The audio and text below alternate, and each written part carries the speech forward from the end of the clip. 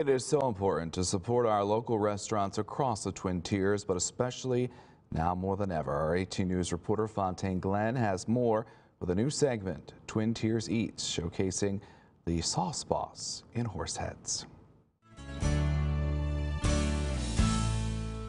Anthony Santoli, or what his friends like to call him, the Sauce Boss, opened this restaurant to put an American twist on the traditional Italian restaurant.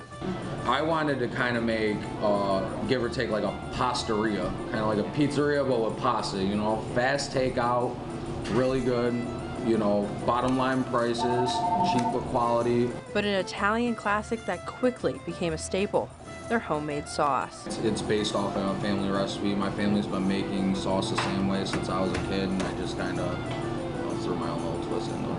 But when I asked the Sauce Boss to tell me a secret, he said, Absolutely not. No, not happening. And just like many other restaurants, the Sauce Boss had to adjust to a new way of serving their customers. Due to COVID-19 restrictions, you're unable to eat in at your favorite restaurants. But at the Sauce Boss, you're able to get your food to go.